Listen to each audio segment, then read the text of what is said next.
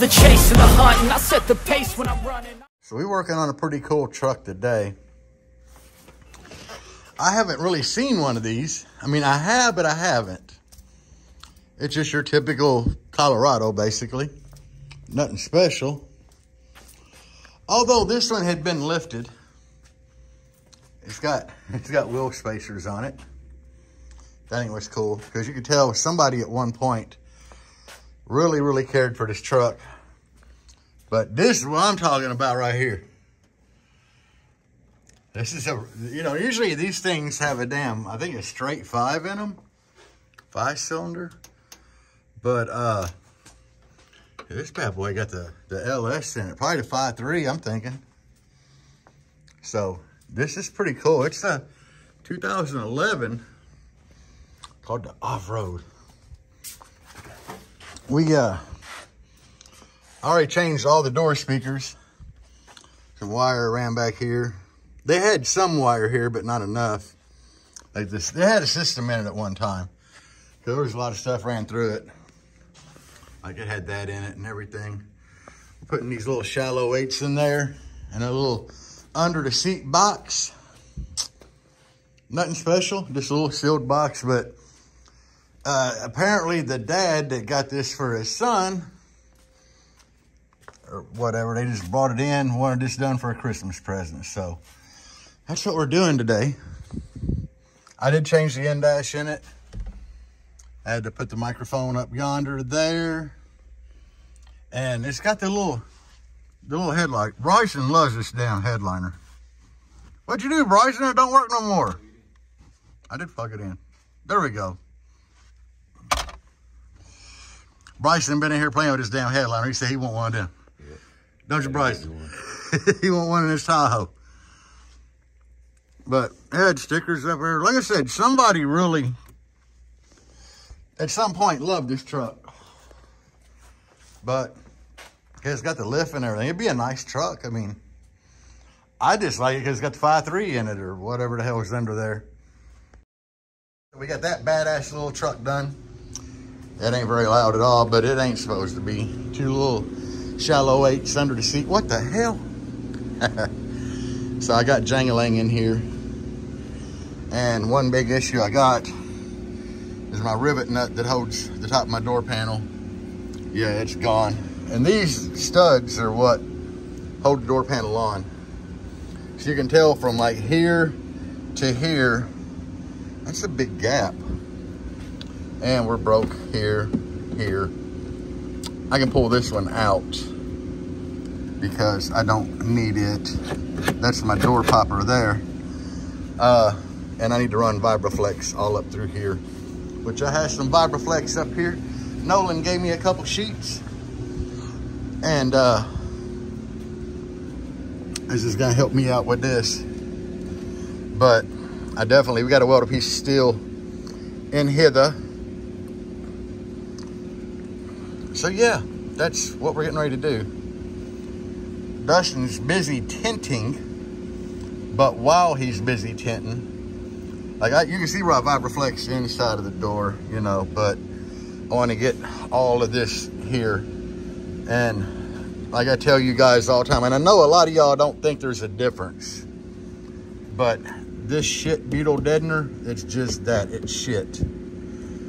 And I need to get it off of here and get all this Vibraflex to cut down on the extreme amount of flexing that it has. So yeah, that's what I'm gonna start doing now, is getting this shit off so I can get good deadener on. I went through, cleaned the cheap ass beetle deadener off of this stuff and tried to clean it, see if I can get duct to tack that so I can Vibraflex it. But this this is what we had to work with here. But I cut a piece of steel. It was over here cooling down. So let's see what we got. Yeah, I'm gonna have to grab that out of the vise. Oh, come on, baby. I haven't cleaned the edges yet, so don't judge, but I just did a rough shape to try to see what I'm talking about, guys. You see what I'm talking about. The way you can stick that on here, get some tacks all the way around, then weld it up. So my thing went like right here, so we should be good. But anyway, got that. I don't know what to do here yet. I'm going to have to have Dustin look at that because he's a fabricator, a good fabricator. So, I mean, I know y'all try to judge his welding, but because the one time that he was sick. But anyway, that's what I got going. All right, I'll be back. So I got everything ready for repair here, but I started putting Vibraflex down. And this is Vibraflex. And like I said before, a lot of you guys don't know, and you think, oh, I can get the cheap deadener off Amazon, you know, the Kill Mat or whatever. It's not like this shit. You got to put it on with a torch to get it pliable. And then once it cools down, it's like hard as a rock. So it's just, there's no comparison. This don't compare at all to that. What? Big tent job. And I put a door pull on that door finally. I've been driving it a couple times since I put that door on. I got to roll the window down and open it because it didn't have my pull on there. So I'm happy to have that on there. So I did that, but now I'm just going to do some deadener on here. And except for around these spots that I'm going to try to get Dustin to weld up for me when he gets time in between tent jobs. So, well, he's giving her hell. Anyway, yeah, I'm going to get back to work. So I've went about as far as I can go with the Vibraflex until we get this welded and this in. But I mean, I kind of got it close here, but this was kind of an afterthought. Cutting a piece of steel to put there to brace things. But anyway, you all get the picture. Just waiting on Dustin in between cars to kind of get this. But go ahead and pull that truck up and shut that door. it is what it is, guys, you know. Yeah, I'm happy I got my door handle in. I brought my voltmeter from LF Audio that I was going to try to put in today, but I don't think I'm going to have time, and I'm not even sure what time it is. Look in there. This thing's still beating, though. I did some demos this morning. It was cold as hell. I have my hood open because I put some transmission fluid in the old girl. If you go to shows, see, I make sure it's still working. Yeah, I mean, if you go to shows that I'm at and you see me demoing, there's usually a little puddle of trans fluid under the front of this thing. I don't know why it does it, but it only does it when I rev it up to like 2 grand and leave it there all day. It'll leak like a couple of tablespoons of trans fluid. So I don't know, but I added some this morning. It's all good. So yeah, what the hell we got here? Look at, damn guy, you just can't hide money.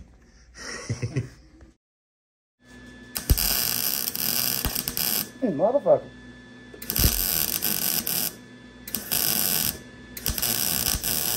Might want to get some water just in case.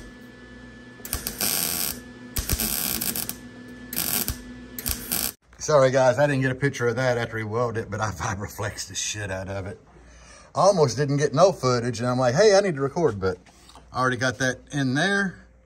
And if you're gonna try to criticize the weld, remember, this had deadener on it, and if you've welded where there's been deadener, then you already know.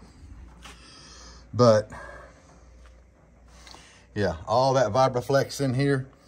I added a stud right there. So it should be a whole lot more secure than it was. And especially in this region right here where everything was broke. But yeah, I'm getting my door panel back on and putting this shit back together. All right, so it's all back together. I just checked. All the speakers are working. Everything up here look good. We got that bolt in there now, and we added one back in here for reinforcement. So everything should be solid. And I've already added some Vibraflex on the door skin. So all that's left to do now is take my ass home because it's like dark outside. My work day's over. I got one more to do. And Dustin still got another one to do after this. So That'd be like 8 or 9 days. yeah, today's been slammed. Like, he had to weld that all up between cars. Like, way after 5 when we're supposed to leave. Got old Jangalang outside peacocking. Yeah, got old Jangalang peacocking out here. Damn, them rock lights are bright. That's some redeemed LED.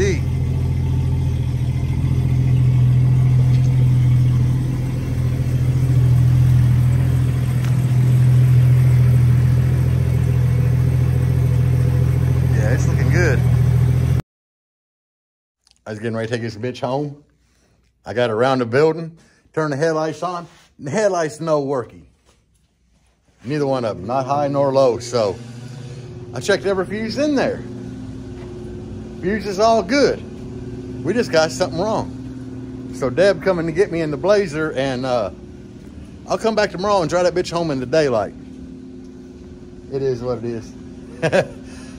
So Deb came and rescued me in the Blazer. And guys, this thing's still for sale. But hold on. That little cheap ass screen I put in here, that thing's pretty badass. Like, the bass ain't really affecting it a whole lot. I know it's just a cheap screen. Like, I had a dude message me on Facebook, said that he sells some things for like $30, or he gets them for like $30, but kind of impressed with how good the camera quality is on it at night. But yeah, anyway, I'll be back. Yeah, I'm at the shop by myself. It's Saturday morning, but I left Jangalang here last night. Deb came and rescued me. And we took the little Blazer out for a couple hours last night.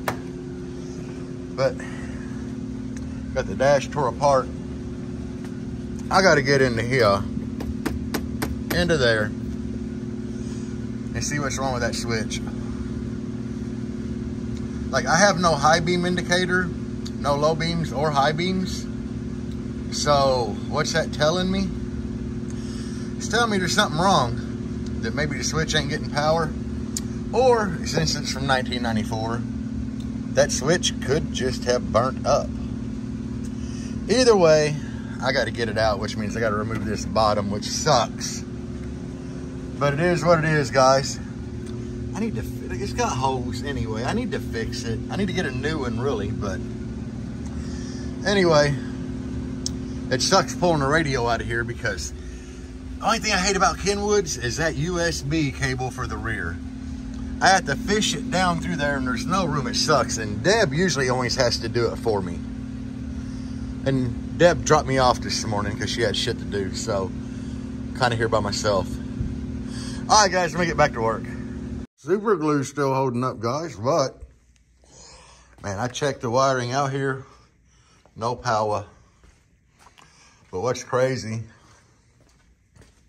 that I can't figure out is right here, I pulled the headlight switch out. You can kind of see a wire there that I burnt the casing off of.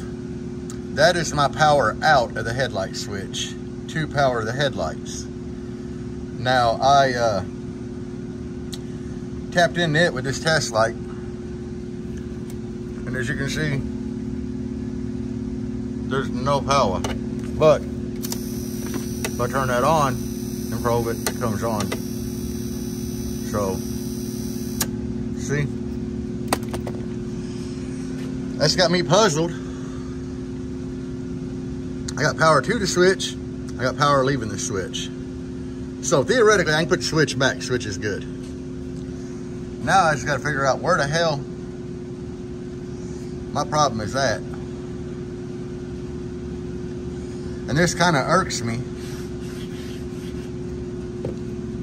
because I need to fix this thing and take it home today. I mean, Dustin don't care that it's sitting in the shop, and we're not coming back till Wednesday. But still, it needs headlights, so I'm puzzled at this point. I don't know what the hell to do. I mean, I know I can hot wire the headlights off of that switch, off of that wire there. I can hot wire them. All I gotta do is run a wire from the output there to the headlights. But if I can't figure out what's wrong, it's probably what I'm gonna have to do. I just probably won't have no high beam. Which I don't really need high beam with these headlights. But still, something's wrong. So I guess I know the headlight code. I need to pull all this out of the way and get in there to these wires on here and figure out what the hell is going on, guys. So that's what I'm gonna do. So Dustin stopped by for a few minutes and helped me do a bunch of testing. And the problem is, got power in there, but none out here. So a wire must have broke somewhere between there and up here. So what I have done, I got me a good piece of red OFC wire that I have already tested, sticking it to my low beam plug here, well, right there. And I have headlights that way, off the factory switch. I never use high beam in here in case the high beam don't work. I have isolated which terminal on the wire here is my low beam, and that's the one I'm gonna use because LED headlights, I don't really need high beam at all, or I haven't yet. So guys, I don't want to spend 2 days trying to figure this out. Not when I can just do it myself relatively easy and tap back into the harness up here and be done. So that's what I'm gonna do. But it's just wild because high beam, low beam, everything quit working at once. So like I said, I got power in and out of the switch.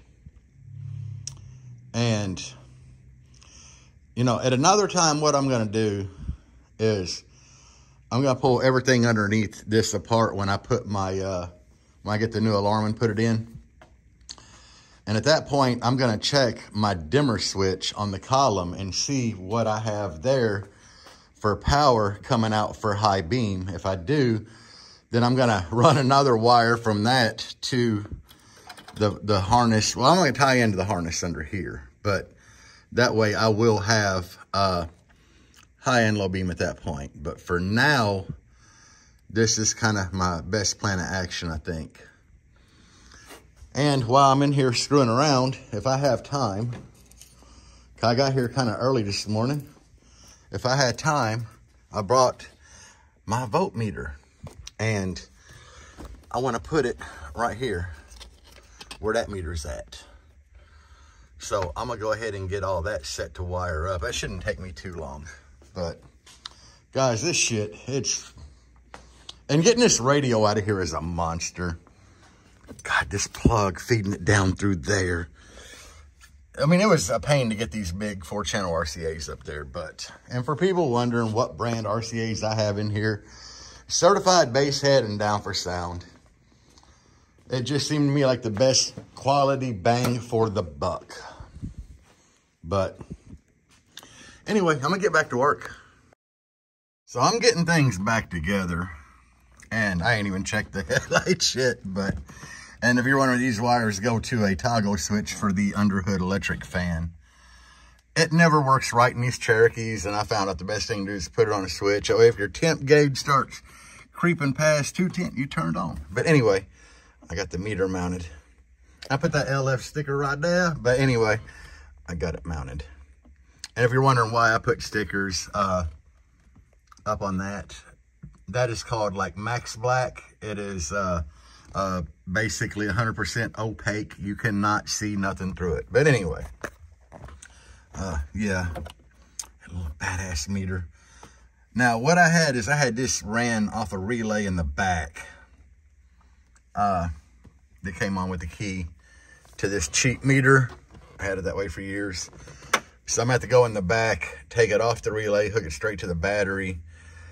The pink wire I done ran, it's gonna go to the alternator under the hood.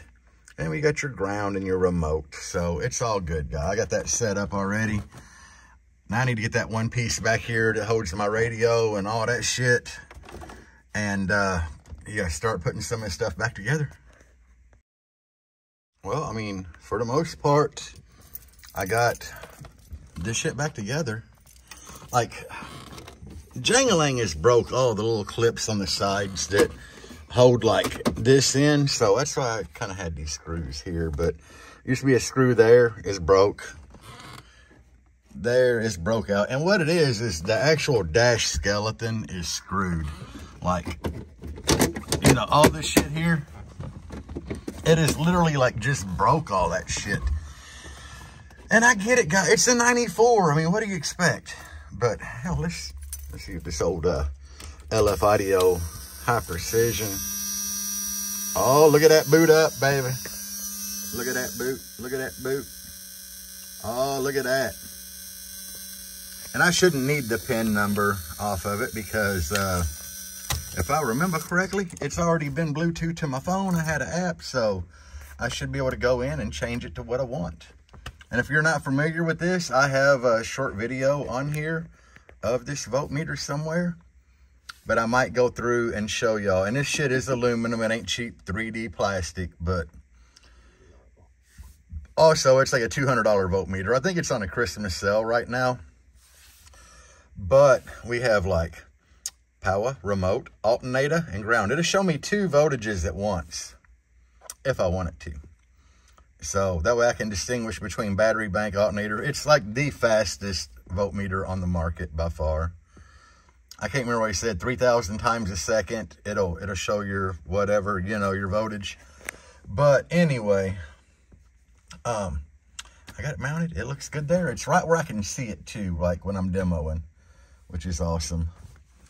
So now y'all need to say a prayer for me because it is time to put my head unit back in. And the only thing I hate about the beloved Kenwood is this. I have to fish this down through there to come out under here.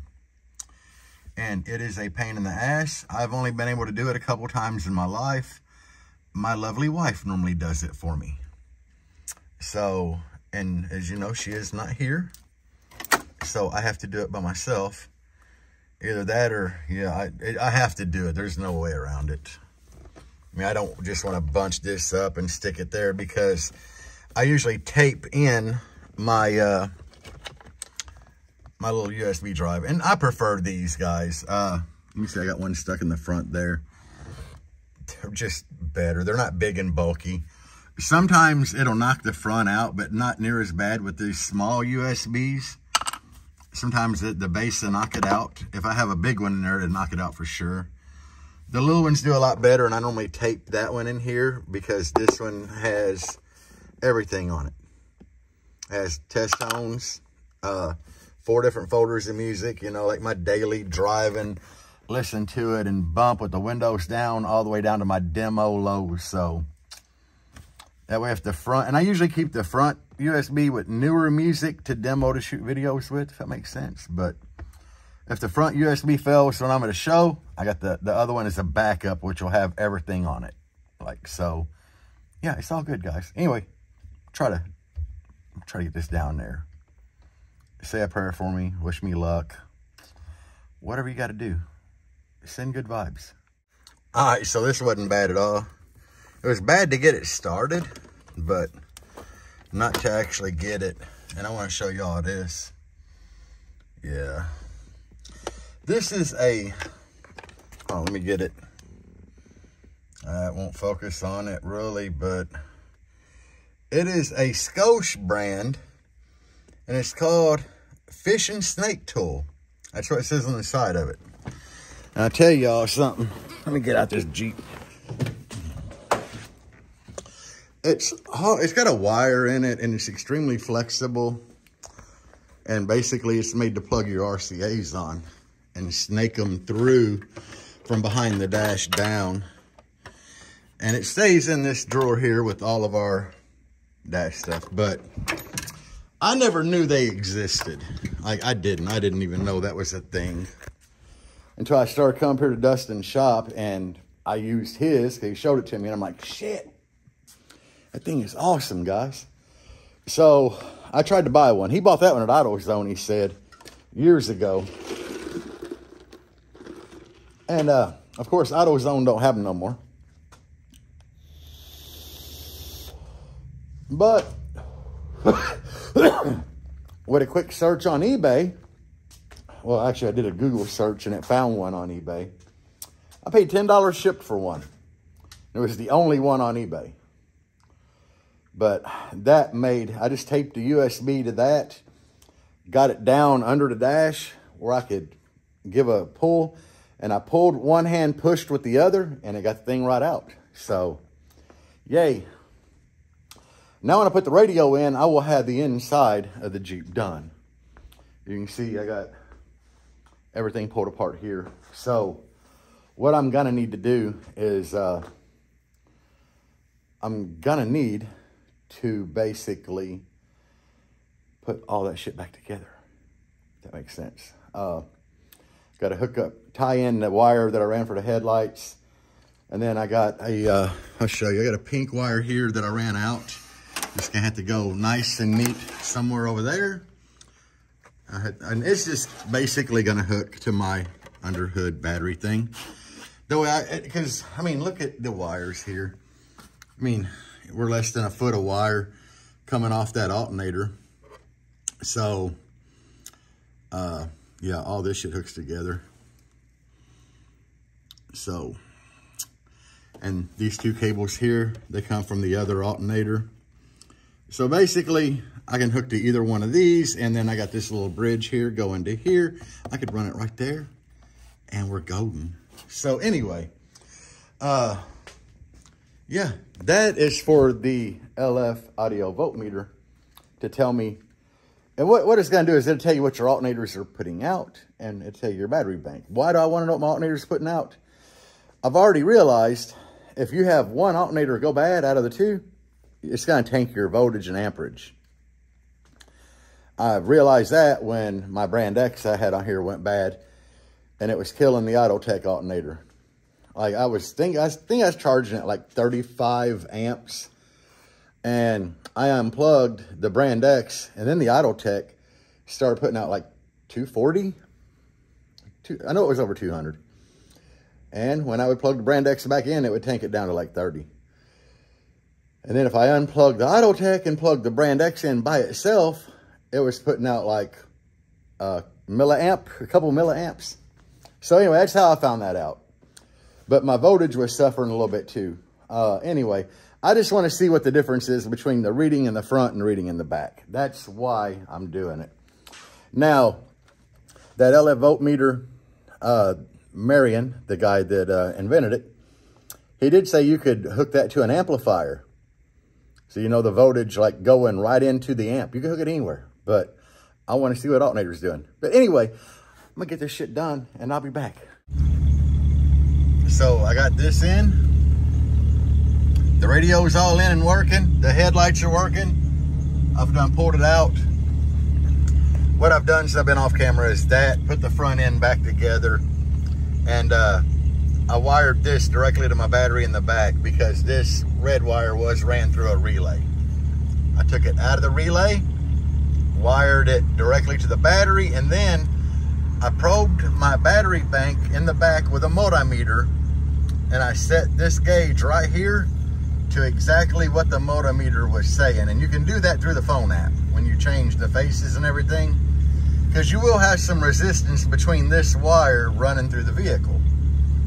So it allows you to just ever place, like, you know, 15, 16, then all of your decibel points after. Like you can turn this thing, I think, on 3 or 4 decibel points if you want it. I didn't want it. I just wanted it on 2. And then I fine-tuned this meter to match my multimeter in the back probing the battery. And then down here at the bottom, you can see, let me focus, minimum is 15.99 and 16.38 is what the alternator has put out so far. It shows my low and high that the alternator has put out. And then the big meter is my actual battery voltage. And you've watched it climb just since me sitting here idling. It seems like everything in my dash is still working after I got it all back together. And I didn't unhook the power window switches, so yeah, they still work good. So I do have headlights. I tested them before I left the shop. So it seems like everything's going good. Guys, I dig that meter. That is a badass little meter. I know it costs $200, but I dig it. And I got a link for that in here in my bio. If you want to buy one, please use my link. It helps me out tremendously. But I ain't lying, guys. The quality of this thing is astronomical. I can't wait for him to release that wireless bass knob. Can't wait, because I will be getting one of them and putting it in here as well. I mean, just watching his videos on everything he's going through with it to design it and make sure that the noise is at like 0.01 THD is just going to be astronomical, guys. Yeah, I'm waiting on that. But anyway, I'm gonna drive home because Deb is waiting on me, and now that Jangalang's all back together and has lights, I'm gonna go home and see the wife and see what's going on. But it's only like 1:30, so I got this done pretty quick for as far as I had the dash and everything in the front door part. But lo and behold, I hope nothing else goes wrong, guys. And I'm probably gonna end this video here and start something else tomorrow. So thank y'all for watching my shit. Please use my affiliate links in the description. It helps me tremendously.